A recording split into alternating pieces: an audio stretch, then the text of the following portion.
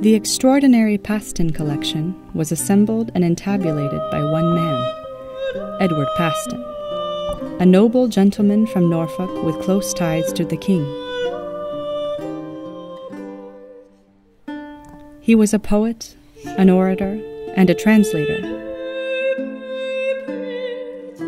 But perhaps most interestingly for our purposes, Paston was a lute player.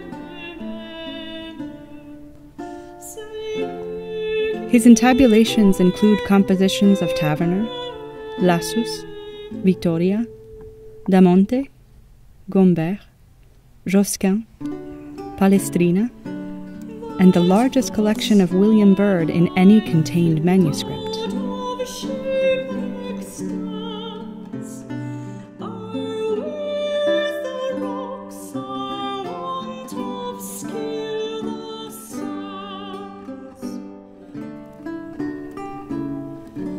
This collection, as impressive as it is surprising, makes a veritable playlist of music spanning the Renaissance.